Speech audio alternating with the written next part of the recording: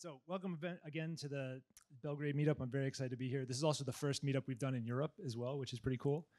My name is Andrew Lamb. I'm a staff engineer at Influx Data, and I'm also and I've done databases for quite a while, and worked almost entirely my career in enterprise software. I'm also currently the Apache DataFusion PMC chair, and I'm also on the Apache Arrow PMC and past chair. So I've done a bunch of this. And so what I want to talk about initially is basically just to set the stage for the rest of the talks tonight, what DataFusion is, at a super high level, why you might want to use it, and then some part of how it's done. I can talk at length in various technical ways, but I'm going to try to keep it at a high level because there's lots of other technical stuff coming. So the first thing is, what is DataFusion? I love this slide. I know some people don't love it.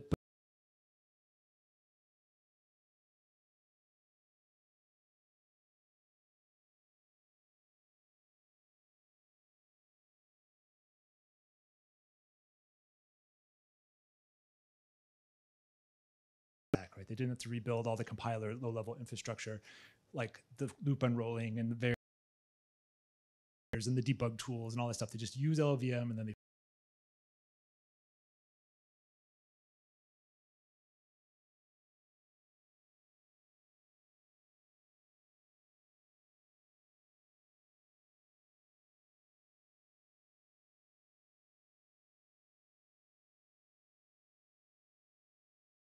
it's just it's very expensive, and it's hard to it's basically well understood now how to do it, but it's still a lot of work. And instead you focus your time, and you'll hear a bunch of people in the talks I think talk about this. You focus your time on the features that actually make your product unique rather than the low level stuff. So this is some high level use cases we have. It's used everything from basically building entire systems on top of. We've got several people here talking about that tonight, including my company InfluxDB. We built our new version of data on top of it. And then there's also people who use just the front end, right? They use it for various analysis and SQL stuff. We have Piotr here from SDF who does that, and there's a bunch of other ones too. We also have the people who use it just for the back end, right? So just the execution operators, because they have some other, say, SQL planner, like Spark. It also turns out to implement table formats, which are becoming more and more important these days in the analytics space. You need something that looks an awful lot like a query engine, right? That actually is able to evaluate expressions, manipulate data, run compactions, that kind of stuff. So either it turns out all the Rust implementations of these table formats, like Delta Lake, Apache, Iceberg, Lance, and Hootie all use DataFusion too.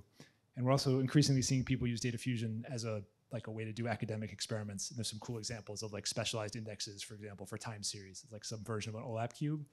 That's a cool link there, and people working on optimizer and stuff. So it's like seeing use cases all over the place. The traditional reason why people didn't do this, at least why they claim not to, was because performance. When you're trying to build one of these high performance analytics systems, the typical design pattern is you have to basically own the system and the software from the data layout all the way up through the execution engine and the memory layout and all the kernels and stuff. And in fact, that's, if you look at the major players in analytics systems, certainly the last 10 years, they all have that high level characterization.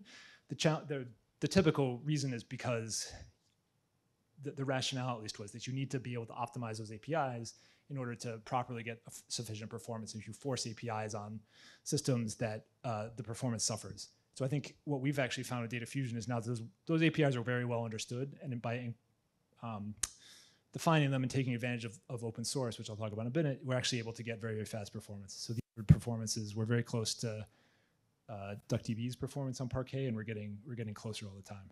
So I think it's done. So at a high level, right, I just want to talk about, you can tell, right, this is a pitch. If you're building some data system, I want you to use DataFusion, so I'm trying to pitch why. So the high level story is, it shouldn't be surprising. And if you're not familiar with how data systems are implemented, maybe it would be surprising, but it basically looks like you would expect a textbook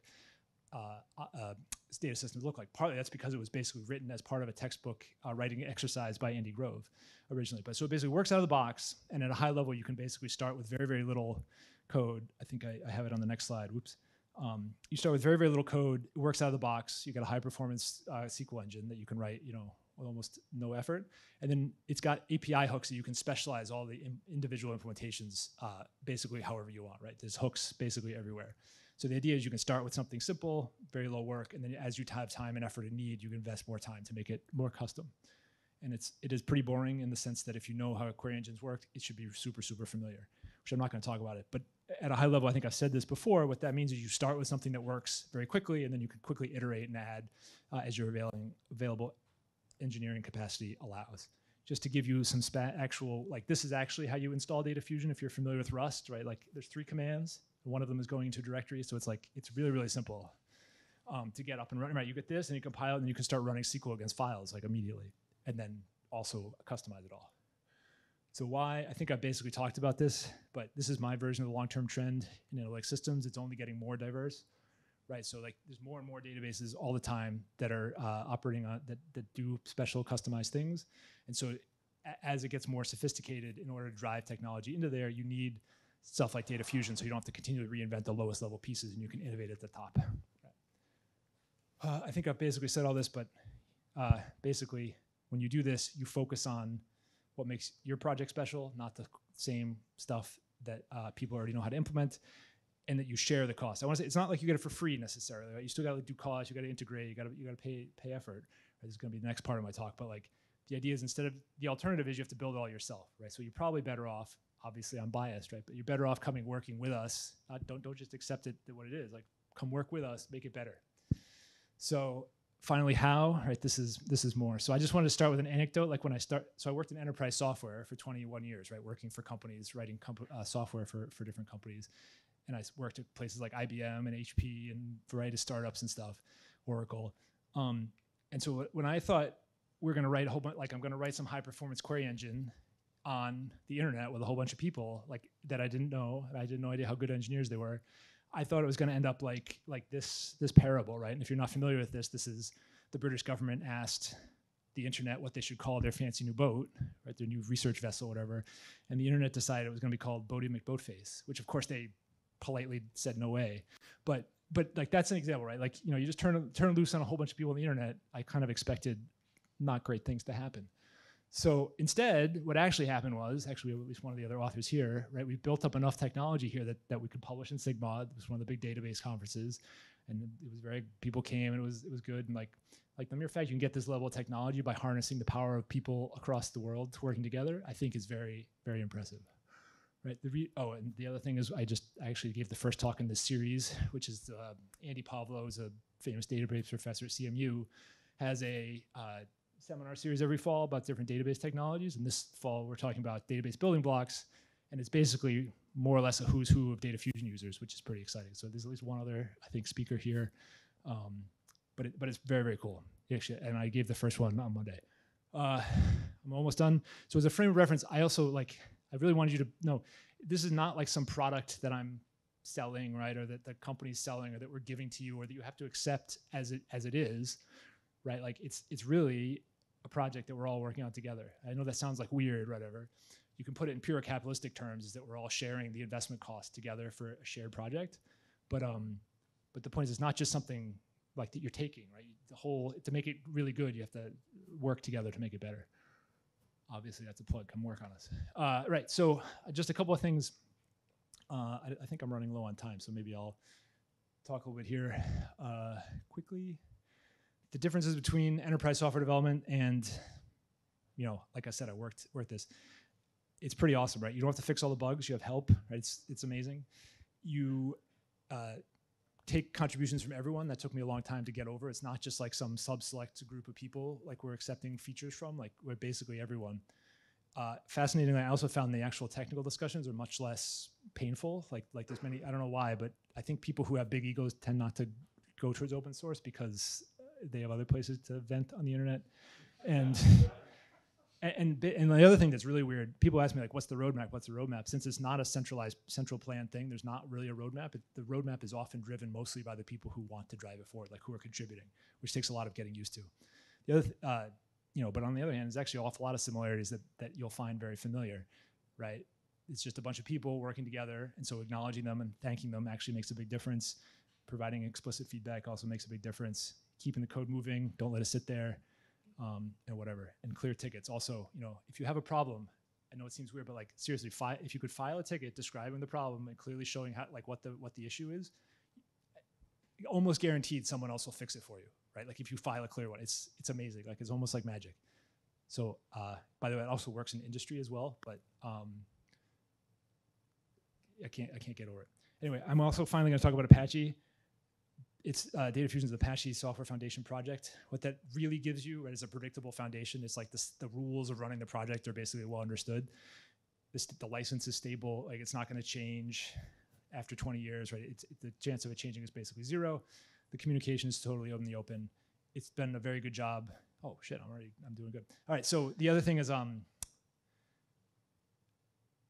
communication is on the open, and it really encourages multi-vendor participation. This is also something I think is very important, right? If you want to drive a piece of technology like this that's got lots and lots of low-level hard engineering challenges that went into it, you have to basically be able to sustain investment from a long term from a lot of different people, right? Yes, there's some hobbyists, yes, there's some students that are working on it, but there's also many people who get paid for as a living, right, to build products that use DataFusion. And so in order for them all to be able to be comfortable and work together well, having the structure of the Apache Software Foundations worked great. And just as a parable, we have a bunch of people who work for Apple who work on the project, and they basically told us, like, they can't just contribute to open source projects as part of their job unless it's been explicitly blessed by the company, and it's like a 6 to 8 month process to get it blessed, internally with the lawyers. And like, if it's not one of the big software foundations, forget about it. So the mere fact that we're part of Apache allows, there's a whole subset of people who couldn't even participate if it wasn't sort of for this clear governance. And of course, there's also now a long-term maintenance strategy. If you're going to go build this, a story at least, right? If you're going to go build your product on top of this open source foundation, you want some confidence that it's not going to go away when the VCs want their money back, right? Or that someone has a child and has to do something different with their life, or the funding cycle shift or whatever, right? Like, it's not that any individual contribution would not affect the project, but the project itself is bigger than anyone or any one organization. So I think that's a very important foundation. And I think, yeah, it's basically worked way, way better than I ever would have expected, right? I came from this model of working for big companies, writing proprietary software. And so the mere fact that this works is still sort of somewhat bewildering to me. Just to give you a sense of how well does it work, here's some numbers that I put together for a couple of slides. There's approximately 600 distinct contributors. That number is kind of messed up because of how the Git history works, but I mean, it's many hundreds of people have contributed over time. Of course, the vast majority of them contributed one PR, right? But there's a lot of people who contributed over time. There's 13 PMC members, so that's the people who help drive the project forward, make sure that it continues to follow the Apache way. In addition, there's 33 additional people who can commit to the repository, and there were 73 people, of which a substantial number of them I think are in this room, who contributed to the last release, which was released a couple weeks ago. And it's been basically like this for the last 3 years. We do monthly releases. Yeah, so that's it. So, I think I told someone else earlier today that my personal goal for this thing is to get it used in 1,000 projects.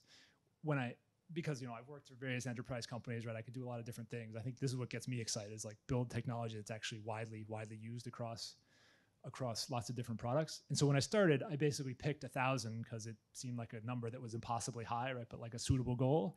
It was easy to say. And now, I don't actually know how many projects use DataFusion because it's open source. No one has to tell me, right? I know you can guess sometimes based off people file bugs or whatever, but unless you tell us or file bugs, we have no idea you're using it. So we're getting, I don't know if we're really at 1,000, but we're definitely in the hundreds, I would say. But again, I don't actually have numbers to verify that, but certainly real. So anyway, that's my talk. Thank you all very much for coming. Again, thank you to Microsoft for doing this. I encourage you all to come build your next product on it, build your next thing on it. Come help us make it cool. If you're interested in query technology, there's not, historically there were very few places, both in the world and also companies, where you could actually work on that low-level technology, right? That were selling databases or working on query engines. So now the fact that you have the opportunity to work, if that's the kind of thing that gets you excited, it might or might not be, right? But if it gets you excited, there's a community that would love to have you. So anyway, thank you all very much.